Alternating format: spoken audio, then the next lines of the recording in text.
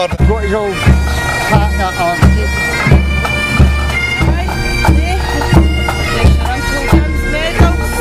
That's for Canada.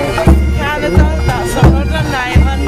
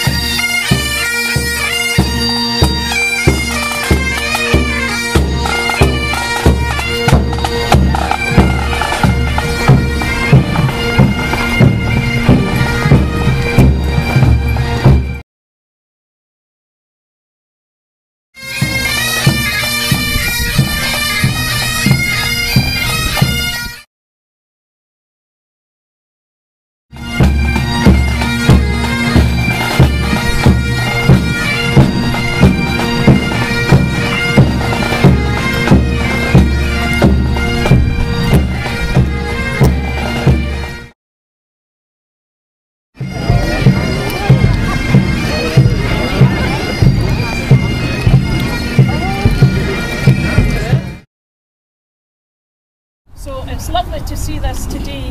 I think it's wonderful that all the pupils took part in this and have turned out today. The little boy who drew this memorial unfortunately has emigrated to Canada. His name was Stephen McMacken and he was a pupil in Primary 7. So the community has very much been involved in this war memorial. To remember all those who have fallen in all the wars, and especially just now in the situation that we now find ourselves in. It's particularly special because it is the fulfilment of the community's long-standing desire to properly honour those who made the ultimate sacrifice for their country. And it recognises that sacrifice made by so many in conflicts around the globe is very important that we respect and reflect that in this memorial today.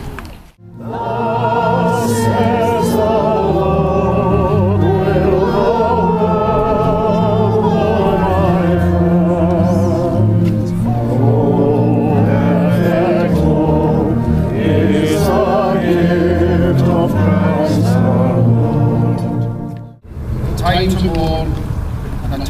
dancing, a time to cast away stones, a time to gather stones together, a time to embrace, and a time for peace.